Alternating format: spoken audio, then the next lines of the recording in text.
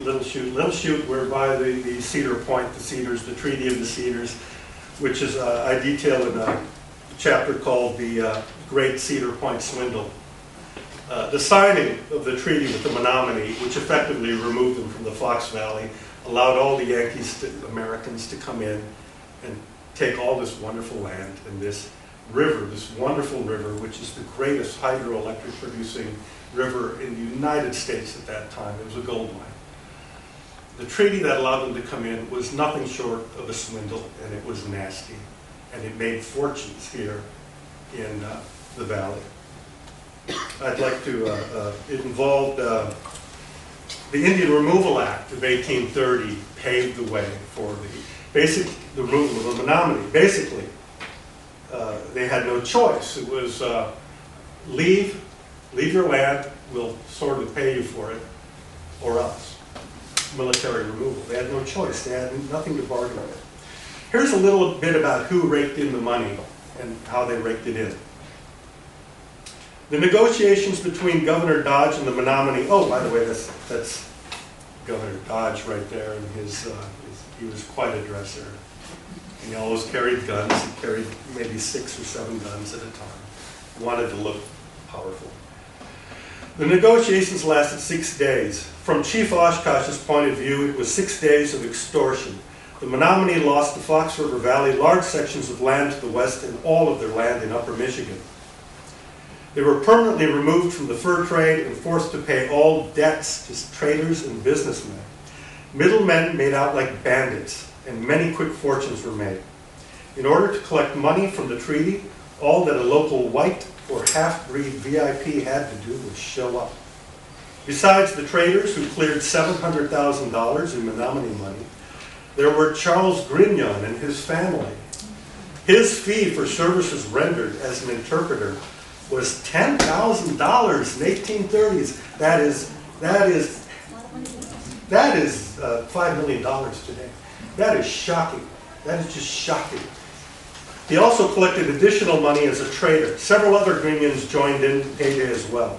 And all the money was deducted from the sum paid to the Menominee for their land. So they were paid, but as the British officers warned the Menominee, he said, do not trust Americans, because they'll do this to you. And what happened? They paid them the money, then they said, well, here's our expenses. So, most of it came right back.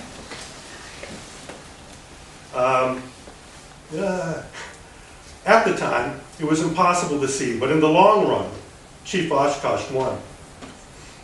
The Menominee are the only tribe east of the Mississippi River to retain any semblance of their original lands, and they survived intact on that line. In the meantime, Oshkosh had to live with a series of extraordinary losses. He suffered through having his memory preserved by a staged photograph showing him wearing a hat that he detested. He became a subject of white ridicule, and perhaps worst of all, his name and likeness were soon to be used on a beer can. During his life, he never received recognition for saving his tribe and a small portion of its land. His final actions as chief were of lasting importance. He taught his people how to manage and conserve their timber resources. 46 varieties of trees and a healthy 1.7 billion board feet of lumber became the backbone of the tribal economy for later generations. And here's a fun fact, I bet you don't know this. From space, this is NASA loves the Menominee Reservation. From space, an astronaut can tell exactly where the Menominee Reservation is.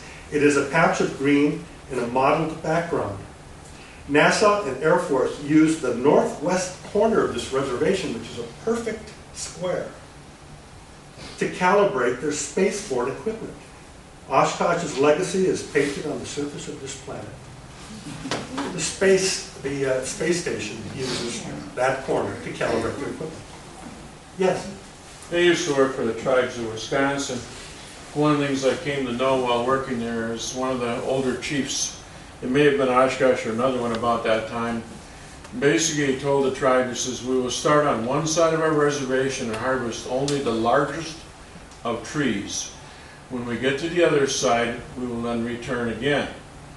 They have one of the best stands of timber in the Midwest Oh, because of that. It's the finest standard. It was the beginning of what's called select harvesting. Oh, that's real interesting. Yeah. Thank you. Wise guy. But I can't remember the specific chief that was involved, but it was about that period of time. That's very interesting because my father is a lumberman. And I didn't grow up here, I grew up in the Philippines. It's a relatively simple concept. We start on one side of the reservation, we work our way to the other, and then we'll do it again. Well, they used select harvesting. Select harvesting, yes. That's We'll exactly take what only we the did. biggest of trees. Yeah. Back in the 1800s, we did not use select harvesting, we used slash and burn, which is slash all the trees and burn the ones you don't use. And have any of you seen, I don't want to repeat myself too much. If you lived in let's say Appleton, let's say the heights of Appleton on the north side, and you looked west in the years 1875 to 1889, you could trace the exact position of where the timber crews were by the fires that burned incessantly every night. There was smoke in the distance, and you could follow. Well, they've cut this far up the Wolf River. They've cut that far. They've cut that far. They've cut that far. And it progressed until they completely eradicated all the stands of trees, all the way up to the Wolf River till you couldn't see anymore from the valley. Okay, what you picked was the story of Lizzie McCourt, Baby Doe Tabor, almost the richest woman in America in the 1800s. She was from Oshkosh, of course. This is her demise. Good one. In 1935, Lizzie McCourt, a.k.a. Baby Doe Tabor, a.k.a. one of the richest women who ever lived, was found dead. A major blizzard had moved into the mountains. This is in Colorado, by the way.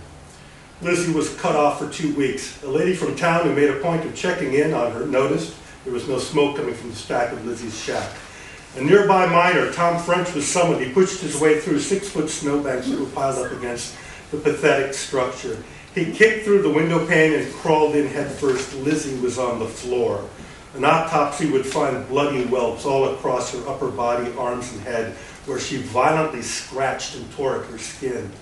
Clumps of her once beautiful hair, and it was beautiful, lay strewn across the floor, still attached to bits of scalp tissue. Beside her frozen, pain-contorted body was the book that had both guided her and fueled wild visions during her 35-year stretch in purgatory, The Lives of the Fathers, Martyrs, and Other Principal Saints by Alvin Butler.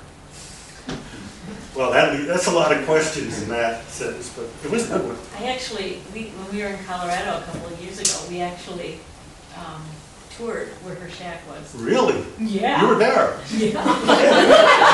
You start reading her story, I'm like, I don't know that story. This is from a photograph. Lizzie was famous for her hair. Beautiful, beautiful, beautiful hair. And she lived a long time in Oshkosh, and in Oshkosh she watched it burn down and rise up and burn down. I mean, what's a lumber town like Oshkosh? Oshkosh is the only town in the world that would locate a match factory in the middle of lumber mills. I've been kind of mean to Oshkosh during my stops, but I do love Oshkosh. And I've done a lot of reading about Oshkosh's nightlife, which in the 1880s was insane. A lot of people do not know the lumberjacks come in, everybody came in. It was the red light of red light districts, and it catered to men and women. People don't know that. It was extraordinary. And the interesting thing to me was I read an 1871 headline in the Oshkosh Northwestern that said, "Man stabbed in neck by knife." 2 days later, I picked up the Oshkosh right now, Oshkosh Northwestern, "Man stabbed in neck by knife." That was 2 summers ago. So maybe things haven't changed.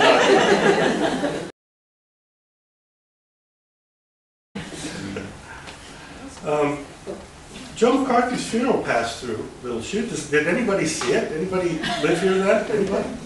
Nobody? I'll just read a little tiny bit here, because it's kind of interesting.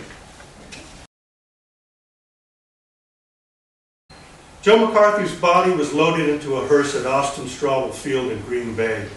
Joe, his widow, various family members, senators, congressmen, government officials, and members of the press were part of a slow-moving 54-car procession about to leave for Appleton. The McCarthy funeral entourage made the trip to Wisconsin in 2 U.S. Air Force planes. Joe's widow, Jean, traveled with family and friends in one jet, while Joe's casket traveled in the other with politicians and reporters. The party was definitely on Joe's plane. Drinks flowed while congressmen swapped McCarthy stories and played poker atop his flag-covered casket. A Marine honor guard met the planes and snapped to attention when Joe's coffin was brought out. Drunken reporters and congressmen literally stumbled down the stairs behind the casket. It's a miracle no one was hurt. A fair-sized crowd gathered around the plane. A troop of Cub Scouts from De Pere was greeted by Mrs. McCarthy. Some of Joe's old friends were there. One stood alone and cried before returning to his car.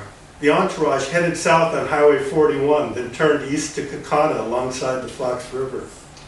People gathered in clumps along the route. Following the river towards Appleton, the caravan made a brief stop in Little Chute.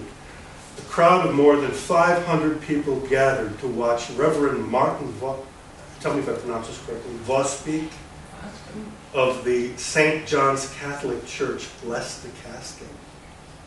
5 minutes later, they were on their way. They passed the site on the Fox River where Territorial Governor Henry Dodge and the reluctant Chief Oshkosh signed the Treaty of the Cedars. In Appleton, the motorcade was greeted by motorcycle police and guided to College Avenue. On the avenue, the Viking Theater was showing The Girl in the Kremlin.